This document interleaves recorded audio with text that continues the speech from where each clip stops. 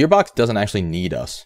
Gearbox doesn't want us. And what I mean by that is they're not targeting their hardcore audience. They never have and they never will. Their whole reason for making these games and making the adjustments that they make is because if they don't, they lose revenue, right? They're a business, right? It's a business. They need revenue. They need some type of stream of income, right? In order to keep this business afloat.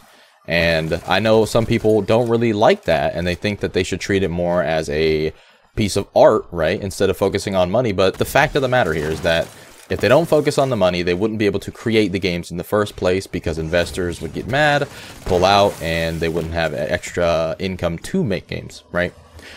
But I say all this to say, Gearbox doesn't need their hardcore fan base because even if they lose their hardcore fan base, there will always be casuals there to buy the game, right?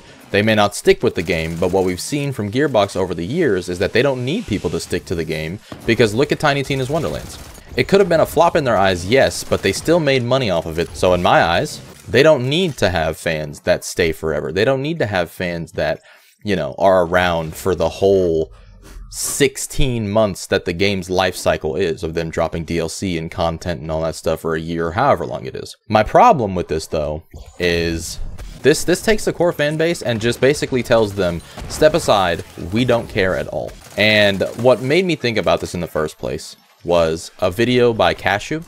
I was just watching one of Cashew's Borderlands 3 playthroughs, and I think it was his day 3 or day 4. Or it could have been day 2 as well, I don't know. He had a part in there that I'm actually play real quick so you guys can watch it, and we'll talk about it afterwards. You can't just look at it like, the Borderlands fans want this, why wouldn't they do this? It's because, well, you know, Borderlands fans aren't really the main audience for a Borderlands game, it's the casual audience. Because they are the guys who make up the most sell. Because a Borderlands fan, a ride or die Borderlands fan, is gonna buy the game anyways. We may say, is that, oh, I'm not even buying the next one of the story. If Ava's in it, I won't buy it. Fuck off, dude, you're buying it. You're buying it. You've been consistently watching Borderlands 1, 2, and 3 streams and videos in a fucking Borderlands drought for the fucking 5 years since Borderlands 3 has released. Like, mate, you're fucking buying it. Like, but fuck, it would be better if they just gave us what we wanted. So, as he mentioned, he said that the game is not being made for us because they know that we're just going to play the game anyways. Even if they cater to us and give us what we want and all that stuff. But even if they don't, we're still going to play anyways. And like he said, you know, there's people out there that have been watching videos and playing the games and all that stuff, even through the drought of Borderlands, which I 100% agree with. Cashew is actually one of the better creators in this space and one of the more, you know, unbiased creators. Like, I would say he's probably less biased than me, for sure. He's probably definitely less biased than me. And I feel like Cashew, for one, deserves a lot more love. But also his opinion is very valid. He plays a lot more of the game than most people. He plays a lot more of, you know, the older games as well, like pre-sequel and stuff like that. Matter of fact, I'm pretty sure the pre-sequel is one of his favorite games, and he can correct me if I'm wrong. But yeah, he's just a very all-around Borderlands-centric person, right? He's Borderlands-oriented, and that's his whole thing. He doesn't really make any other videos on stuff. He's Borderlands only. Like me, I've made videos on other games. But him, Borderlands only. So you can take his word for certain things, right? With that being said, there's a lot of things that he said that is just objectively true. Developers do not make games for hardcore players. Because if they only made games for their hardcore players, they would automatically be putting themselves at a disadvantage when it comes to value and market share, right? Money. Money is a big thing in this business. Like I said at the beginning, we have to remember that these are businesses at the end of the day.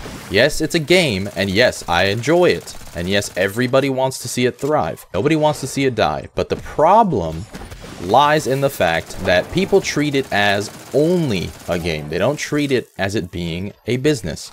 And you can say, yes, well, there's other games out there that don't, you know, ruin their game with certain things that they put in it, and I'll agree with that. But there's also games that mess up a lot. And we're seeing this in real time. The last, I think it was like week or so, I could be wrong, correct me in the comments, but Helldivers 2. I've never played Helldivers 2 personally. I'm not a huge fan of those types of games. I'm not a third-person guy. But Helldivers 2 recently had this problem with PSN. You had to link certain things for PC players, right? There was a huge outrage about it. Nobody liked it. Everybody complained, and we saw it overturned, right? We just saw it overturned today as I'm recording this video. So They listen to the fans, which is good. They listen to the fans. Not every game is going to do that though, right? Not every game is going to listen to the fans. Not every developer has the power to just do that, right? Some devs will never ever be able to make their game the way that they want it, right? Because shareholders, investors, their parent companies, certain things just limit developers from doing what they want. And I'm saying all this because I want people to understand you can be mad at executives, you can be mad at writers, you can be mad at whoever, but the people that you should not be mad at and the people that you should never, ever insult or go at are the devs who make the gameplay mechanics and who make the overall player experience. Right? These people are really trying and they are just regular employees. They don't have anything to do with business decisions, business side things in general. Now, let me get back on topic because I feel like I'm getting a little off topic. But the games aren't made for us, right? And I've seen this with Apex Legends, right? And you could say, well, Apex is a first-person shooter. It's a competitive game. And yes, while it is a competitive game, it doesn't change the fact that it is still a game that needs to make money, right? The reason that I bring up Apex is because I was a big player of Apex when it first came out all the way up until about 6 or 7 months ago. I quit playing because to me the game just got stale and there wasn't enough for me to stay around and stick around. Plus a lot of the changes that they made I just didn't like, right? I just wasn't a fan of. So I said, look, I don't appreciate what they're doing to the game that I loved. So I left. And a lot of people are saying the same with Borderlands. I just uploaded a video last week talking about if the fans are going to be very toxic and stuff like that, the game's going to die. And some people are saying that it's not that they want the game to die. It's only that they want the devs to realize that, like, look, we matter as well. And I get that. But the problem there is that the devs are the ones who do care about the core fan base.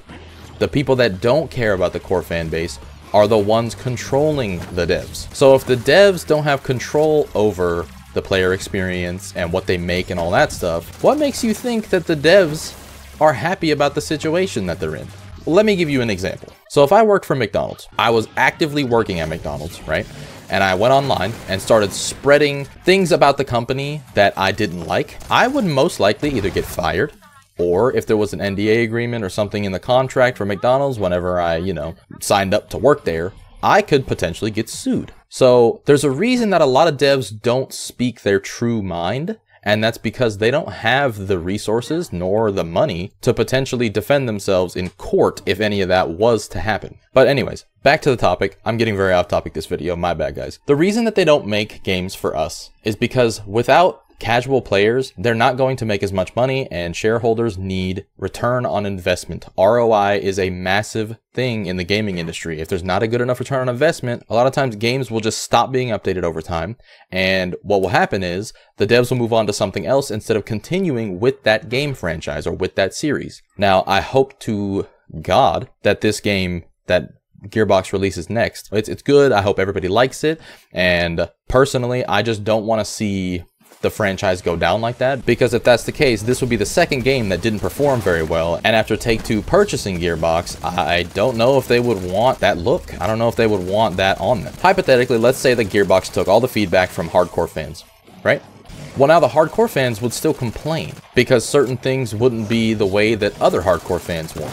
And in my opinion, Cashew at the end of his video made a great point, right? I wish they would give us the things the community actually wanted, and I agree. I really do. I agree with him, because the problem that Gearbox has right now is trying to pander to audiences that don't really care about the style of their games. And it's sad to see, but that's the way the business is, right? They have to find a new audience, and sometimes that new audience needs to be younger. So now we see the more juvenile script writing, and we see, things that would get a younger audience, because kids are more susceptible to buying things and not really worrying about too many things that make money, right? We see this with the COD franchise. They're putting more and more stuff into, pander towards children, and we've seen this with the Apex franchise as well. Throughout time, things have gotten more and more unrealistic. I mean, Apex is a more unrealistic game than COD, but still, things have gotten more and more unrealistic, like cat costumes and stuff like that have been selling as microtransactions,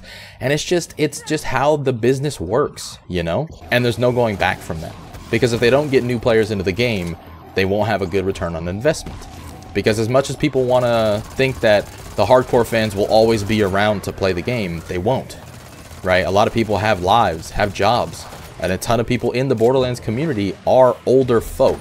Like, I mean, just look at Killer 6. Just look at, you know, Jolts. They've been around forever. They're getting old. They're adults now. They got lives. People are getting old. They have to find a new audience. They have to find people that don't have a lot of other things to do. So, what's the best course of action?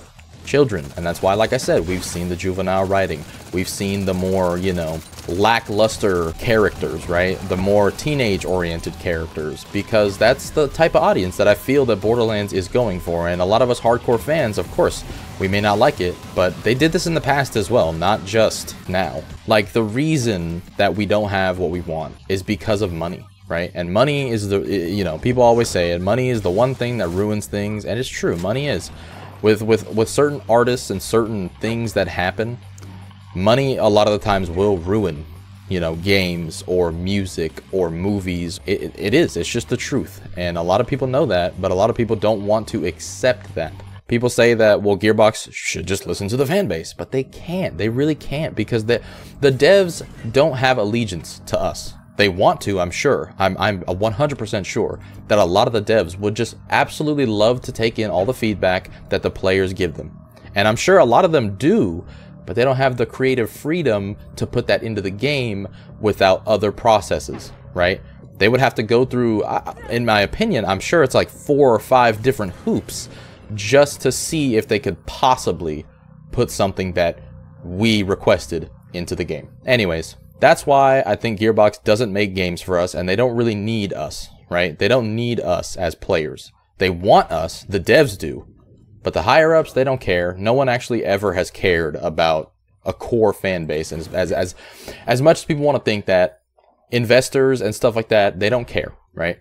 The devs do. Don't get me wrong, but that's my thoughts. Hopefully you guys understand where I'm coming from. Also, go subscribe to Cashew. He deserves way more love than he gets. I actually have no idea how this man gets less views than me, as I feel like his content is better than mine. But go subscribe to him. He's funny. He has good fucking editing. He has so many things about his channel that make him great. Better than most Borderlands creators, if I say so myself. So please, go sub to him. Show him some love. Tell him I sent you.